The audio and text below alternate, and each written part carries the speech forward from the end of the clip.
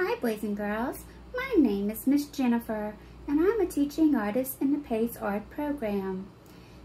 Integrate the arts with the classroom curriculum. We're coming to you today thanks to the Acadiana Center for the Arts and the Lafayette Parish school system in Lafayette, Louisiana. And today we're going to be learning about llamas. I am going to read the book, Is Your Mama a Llama? To you, and we are going to be creating a llama picture today. And as you can see, I decided to make that kind of a fun little lesson, and that we are going to make our llama part of a celebration today. So let's go ahead and get started. Let's get all of our supplies together and let's begin. All right, boys and girls, so today we're going to be talking about this animal. Does anybody have an idea what this animal might be called? You're right, it is a llama. And we're going to be making a llama picture today. Now, if you look closely at this picture, I decided that we are going to have a little celebration today. And we're just going to make our llama have on some really cool glasses and maybe even like a birthday hat. And I'm going to also teach you how to draw a frame around your picture today. So let's go ahead and get started. And so llamas actually are different colors. Here is a white one. Here is one that is sort of like a kind of a off-white and brown. And here is one that is dark brown with a little bit of white on the head and the mouth. So llamas are different colors. And what's pretty amazing about a llama is part of the camel family. The only difference is a llama does not have a hump on its back. So if we look here at this one, we can see that there's no hump on its back, but it does look a lot like a camel. So llamas are domesticated animals. And what domesticated means is that they're sort of tame and they are from South America. The llamas live in the Andes Mountains and they are taken care of by the Indians that are in Bolivia, Peru, Ecuador, Chile, and Argentina. Now, llamas have long legs, long necks, short tails, small heads, and they have large, pointy ears. Look at those ears, how long. Isn't that amazing? And they mostly eat grass and other kinds of plants.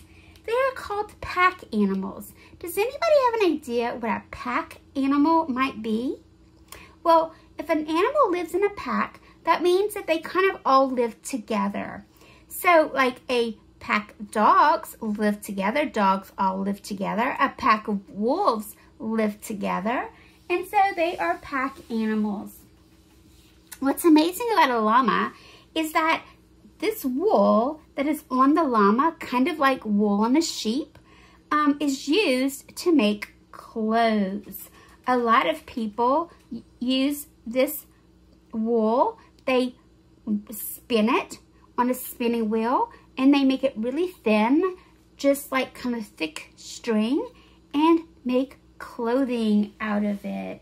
This wool is very, very soft. Now, something else about llamas is that they are work animals. The Indians would put different kinds of packages and things on the llama's back. And when the llama felt that it was too heavy, it would just lay down, and then they knew that they had to take some of that heavy weight off of the llama's back. So the llamas would carry things very far from one place to the other. And I want to go back to this one. There's one super kind of funny thing that llamas do. Llamas, when they get upset, they spit. Oh, can you imagine that llama spitting? Yes, they are well known for spitting. not only do they spit, but they also hiss when they are upset. So boys and girls, today we are going to be listening to a book written by this author. If we talk about an author of a book, boys and girls, what does an author do? If you said the author writes the book, you were correct. And this author is called Deborah Guarino. And she is the author of a very, very popular children's book called Is Your Mama a Llama? All right, boys and girls, let's sit back and listen to the story, and then we're going to start working on our drawing. So, is your mama a llama? Is your mama a llama? I asked my friend Dave. No, she is not, is the answer Dave gave. She hangs by her feet and she lives in a cave. I do not believe that's how llamas behave. Oh, I said, you are right about that. I think that your mama sounds like a what, boys and girls? A bat. If you said bat, good job. Is your mama a llama? I asked my friend Fred. No, she is not, is what Freddie said. She has a long neck and white feathers and wings. I don't think a llama has all of those things. Oh, I said, you don't need to go on. I think that your mama must be a, what, boys and girls? A swan. Good job. Is your mama a llama? I asked my friend Jane. No, she is not, Jane politely explained. She grazes on grass and she likes to say moo. I don't think that is what a llama would do. Oh, I said, I understand now. I think that your mama must be a... Good job. You're saying it already. A cow. Awesome. Is your mama a llama? I asked my friend Clyde. No, she is not, is how Clyde replied. She has flippers and whiskers and eats fish all day. I do not think llamas act quite in that way. Oh, I said, I'm beginning to feel that your mama must really be a seal. Good job. Is your mama a llama? I asked my friend Rhonda. No, she is not, is how Rhonda responded. She's got big hind legs and a pocket for me. So I don't think a llama is what she could be. Oh, I said, that is certainly true. I think that your mama's a what, boys and girls? A kangaroo. Good job. Is your mama a llama? I asked my friend Lloyd. Our mamas belong to the same herd, and you know all about llamas, 'cause you are one too. Yes, you are right, I said to my friend. My mama is, and this is, what, boys and girls? A llama. So, his mama was a llama. Good job. I love that little book, and I hope that you enjoyed it too. So, boys and girls, we are now going to start our picture. I need you to get your 8.5 by 11 inch sheet of white paper. And the first thing that we're going to do is we're going to take the top and we're going to fold it down to the bottom, just like this. And then you're going to press it down with your finger. If you turn your paper to the side, it will look like a card. You will then take your ruler and a pencil. You'll put your ruler on that fold and you will draw a line going across, just like this. This will kind of help us know where the middle of the paper is. The next thing that we're going to do is we're going to do the opposite. So what we're going to do is we folded it this way already, and we call this fold a hamburger fold. A hamburger fold. But now we want to fold our paper the opposite way so that we have a long, tall rectangle. And when we fold it this way, we call this a hot dog fold. It's kind of like a long hot dog. Again, you'll take your pencil and you'll put your ruler up against that folded line, and you are going to draw a line down the middle. Now remember, you don't have to press super, super hard when you're doing this with your pencil because we will erase this line. Now there's one more thing that we're going to do. We're going to look at this line in the middle of our paper. We're going to take the top of our paper and we're going to fold it down to that middle line, just like this. And we're going to fold it again, just like that, folding the top to the middle. Take your ruler and there we go. Draw a line. So now you have two lines that are going from side to side. If they're going side to side, boys and girls, is that vertically or horizontally? If you said horizontally, you were correct. Good job. Now that line that we drew down the middle, is that vertically or horizontally? If you said vertically, you are correct. Good job. And so these lines are going to help us when we are drawing our picture today. And so I want you to go ahead and get that part done, and Miss Jennifer will be here waiting for you. All right, you should now have your paper folded and you should be ready to begin. We're going to start with our black marker. Now, if for some reason you don't have a black marker, just pick a color that's like maybe dark brown or something like that so that you can see it very well while you are drawing. And here are my lines on my paper. So what we're going to do first is we're going to start making our llama today by putting a dot about right here. So notice it's right under that line, but not quite in the middle. Do you see that? It's not quite in the middle.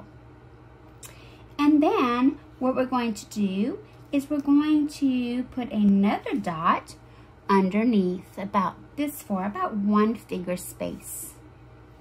Then we're going to start and we're going to draw one little line going this way and one going this way. So it's half on one side and half on the other side. Right under that, we're going to do the same thing. We're going to put 2 little lines. We are actually making the sunglasses on our llama. Be creative. They don't have to look exactly like Miss Jennifer's. Just have fun with them. All right, that's the bridge or the middle of glasses. So if you look here at Miss Jennifer's glasses, this part right here is what we just made. That's called the bridge of the glasses right here. And now we want to make the other parts of it. So I would say that we are going to sort of make a curved line going up. And notice another one that's kind of going up like this on both sides. So what you do on one side right now, we're going to do to the other. Then we're going to start at that end of the glasses. We're going to make a curved line that's going to connect back to the line in the middle. Good job. We're going to do the same thing. We're going to start from this side and we're going to make a line going back to the bottom of the glasses bridge. Then on the inside, you simply want to make the lens of your glasses.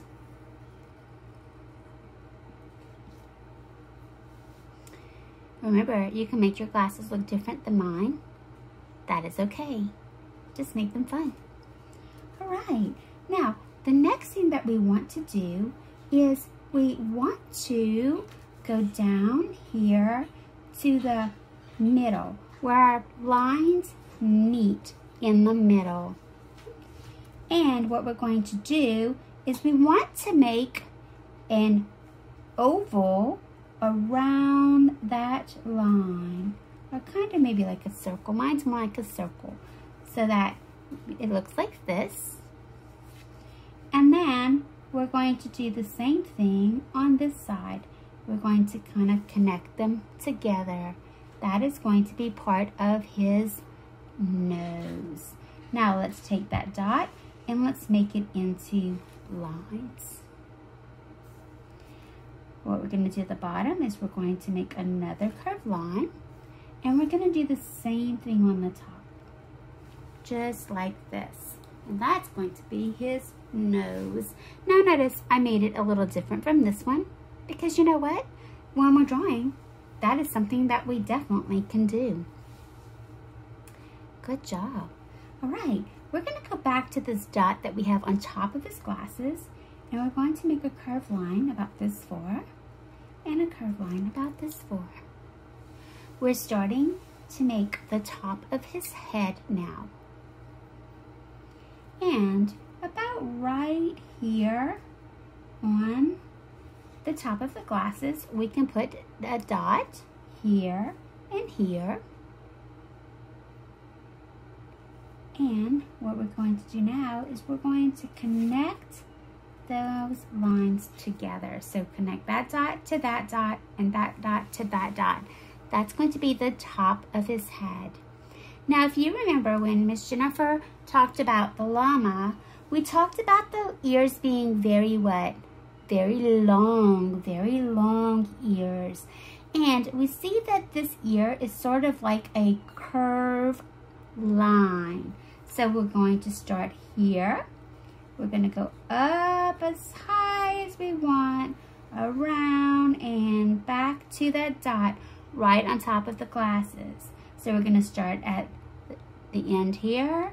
We're going to go around and back to the dot on top of the glasses.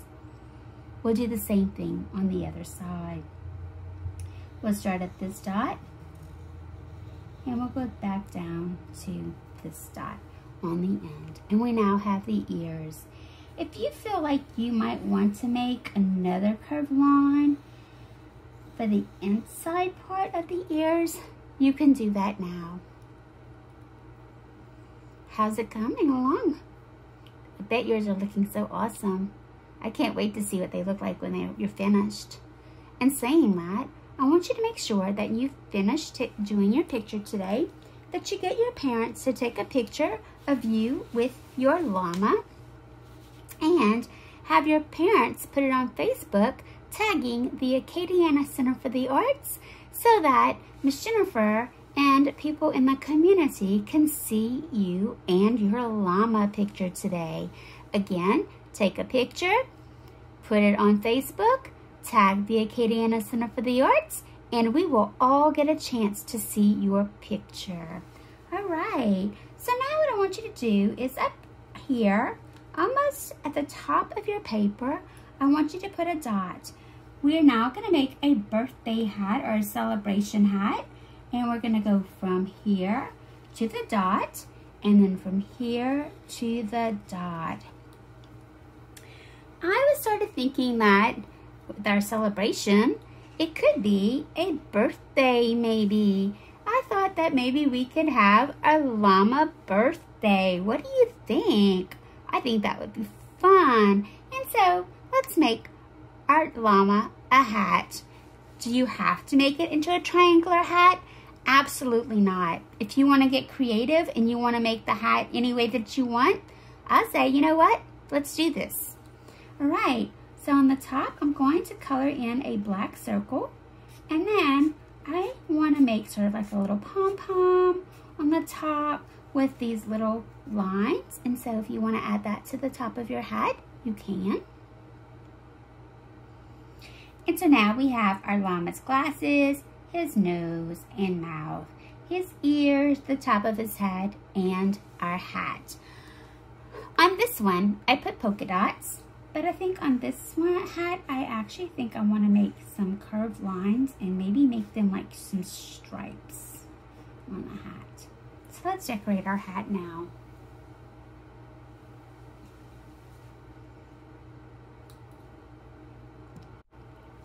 All right, Now we're going to move to the bottom of our llama. And we simply just want to make zigzag lines all the way down to the bottom of our paper. So I figured if we start about right here, right in the middle of the bottom of the glasses, and we put a dotted line, and we sort of make zigzag lines just going down to about right here, and then we'll stop because we'll make a frame around our picture. And then at this dot, we'll do the same thing, just making zigzag lines all the way down. Now here on this one, I put some little dash lines, and so we can also kind of do that, and they can go in different ways. And that's kind of just showing a little bit of the fur on our llama. Good job. I'll let you catch up. All right. Now, in the glasses, sometimes when light shines into someone's glasses, there's like a glare in the glasses. And so I just kind of drew some lines. And if you want to put a glare in your sunglasses on your llama, you can do that. All right. How's it coming? Oh, I bet they look so great. I can't wait to see them. All right. The next thing that we're going to do, at the bottom of our paper, we're going to draw a straight line. Now notice I didn't go all the way to the edge, and I'm going to do the same thing to the top. I'm going to draw a straight line about the same length here and here. Then I'm going to connect those lines together. It does not have to be perfect, boys and girls. Just the best that you can. And now we just started the outside part of our frame. Now when we have a frame, if you look at the corners here, sometimes when they make a frame, they will kind of put the corners together kind of at an angle like this instead of straight together. And so here I drew a diagonal line to make it look like the corner of a frame. So you'll start at the corner, and you'll go to the outside of your paper, making a diagonal line. And let's do that to this side, a diagonal line on this corner, and a diagonal line on this corner. Looking good. All right, and if you see here, I sort of made my frame look like wood, and it kind of has knots. When you cut wood, sometimes on the inside of the wood, you'll see like these rings or these dots inside. And so I sort of made them like ovals, kind of like if I'm making spirals, sort of. Just like this, where you start in the middle, get bigger and bigger. But this time, instead of making spirals with a circle, I made it with an oval. And so you can simply make them on your frame anywhere that you want. So let's do that now. I'm going to turn my paper to make a few more. You could have some really big long ones, some short ones. It's really up to you. And there I go. I have a couple. I also want to put some little black dash lines also to make it look like parts of the wood. Just like this. And you're going to do that all the way around your frame. Just like this. And you can go back and you can add more as you want. All right. So let's go ahead and let's finish drawing our llama if you did not finish, and let's make our frame. I'll be right here waiting for you. So boys and girls, now that we have finished our frame and we finished drawing our llama picture, it is time to color. Now it's really up to you if you want to use markers or you want to use crayons for this. I'm going to leave it simply up to what you want to do. I think I'm going to use both. And so I'm going to start off first, and I want to color the glasses. So here's the picture that I did earlier, and I want to do this one different. If you want to get really fancy, you can make stripes on the glasses, polka dots, maybe different kinds of lines. It's really up to what you want. So I think what I'm going to do is I am going to actually make mine with some different colors. And I'm going to start off with this really pretty, it's called a primrose color. I'm kind of liking this color. So go ahead, boys and girls, and let's work on your glasses. Then the next color I think I'm going to use is some yellow. And I'm just going to kind of spread it here and there. Nothing in particular, just having a little fun with it. I'm going to get some blue, and I'm going to add some blue. Anywhere that you want, you can color it, or if you want to color it the same color, that's fine also. You can do that. I just want some really festive glasses, especially since my llama is having a celebration. Something really festive and fun. And so, here I go. Adding some pink. And let's see. What other color would I maybe want? Maybe some purple. Ooh, that's a really dark purple. So now I kind of have some dark and light colors together, but that kind of looks nice. So I'm gonna add a little bit right here. All right. How's it going? I can't wait to see your wacky glasses. I hope that you post them on Facebook and tag the Acadiana Center for the Arts so that I can see it along with other boys and girls in the community. All right, and now I'm going to move on, and I want to color the stripes on my hat. So I'm gonna go purple here. You know what, I'm gonna make a pattern. So I'm gonna color in all of these purple, and then I think that I want to use this pretty blue. Let me use the other side. And so I'm going to color this part blue. Now if I have blue and then purple and I want to make a pattern, what color would I use next, boys and girls? You're correct. I would use blue, then purple, then blue, then purple, then blue, purple, and blue. You don't have to do the same colors, and you can actually color it any kind of way that you would like. Now on the inside of the ears, I want to sort of put a light color, and for this one I did pink, but for this one I think I might want to put some brown. Doesn't really matter what color you use. Just color it the way that you want. Right, so here's one. And here's two.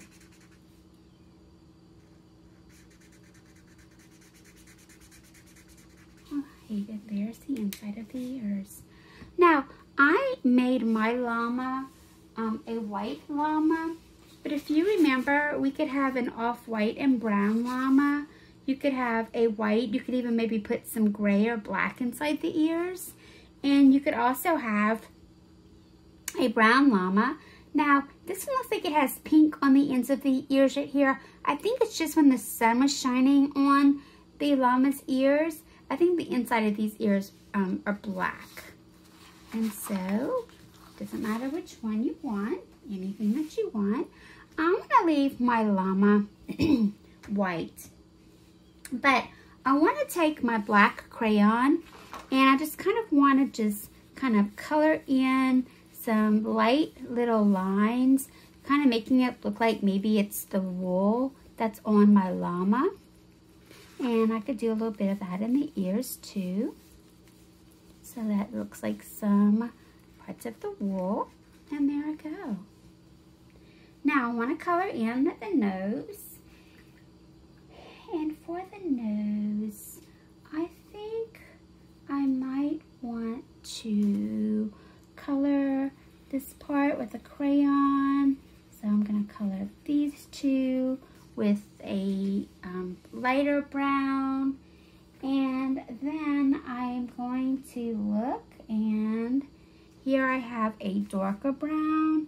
So I'm going to color the top and the bottom part with the darker brown. Again, using crayons and markers kind of mixed together throughout this picture.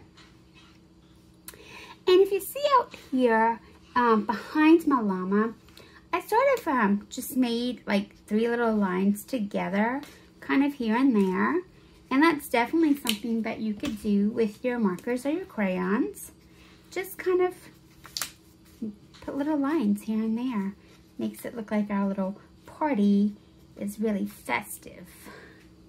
And I'm gonna add a little bit more. Let's see. You know what? I think I want this purple. I like this purple color. All right, and there we go. Now, you're gonna decide what color that you want to color the part that's behind your llama. This part right here would be called the background of your picture. It's what's behind the llama. Your llama would be what's in the foreground. Your llama would be in the front. So llama is the what? The foreground. It's what is in front of our picture. The little lines in the back are the background. It's what's behind our foreground. Remember our llama being our foreground. For this one, I colored my picture yellow, but I think I'm going to color this one peach. So peach is just a really light color, and I'm going to use a crayon to do that. If you want to use markers for the whole background, you can go ahead and do that. It might take you a little bit longer to color it, but it's okay. It's whatever you want your picture to be. And so I'm coloring the background. Remember, that's behind the llama. And I'm coloring it peach. If you want to color this part different colors, you can also do that. And you know what? I'm going to turn my paper a little bit, simply because I want to be able to color it a little bit better on this side without coloring inside the llama's body. This would actually be a pretty color to actually color the llama's body too, this peach color. All right, and so now I finished coloring the background, and now I want to color my frame. This might be where you want to take a marker and maybe trace over some of those black lines that we made. Maybe even making some dash lines kind of here and there. Maybe you can even trace the corner lines a little bit. And so here I go. I'm going to trace over this one. I'm making some little dashes here and there. And there I go. Now, the next thing that you're going to do is you're going to decide on what color you want your frame. I would say probably make your frame a lighter color than the brown that you used to trace the black lines, just so that it shows a lot better. And you don't even really have to use brown. For this one, I am going to just use some yellow. Oh, nope. Actually, that's not yellow, Miss Jennifer. That is somewhat orange, yes, but you could use yellow. All right, and so I'm going to color my frame. And I'm turning my paper as I go, just because it's a little easier for me to color my frame. And there I go. My frame is just about finished. Remembering that you can use any color that you want. I am now finished with my llama. If you did not get a chance to finish coloring it, then simply after this video, go back and color the rest. I hope that you enjoyed this little lesson, and hope to see you again soon. I want you to make sure that you come back and see us every day at 10 a.m. on the Acadiana Center for the Arts YouTube channel for kindergarten, 1st, and 2nd grade, each tied to the academic curriculum. You can also get these lessons on AOC as part of the Learn United program. Accessible on AOC, on Cox Channel 16, or LUS Channel 4. Kindergarten lessons will be aired at 8 a.m. and 1st and 2nd grade will be aired at 9 a.m. The lessons will be in visual arts and some will be in creative movement. Be sure to come back and make art with us tomorrow. If you are interested in supporting programs like this, visit the Acadiana Center for the Arts.org, the nonprofit that manages the PACE program. Spread the word and be sure to share our videos and keep making art.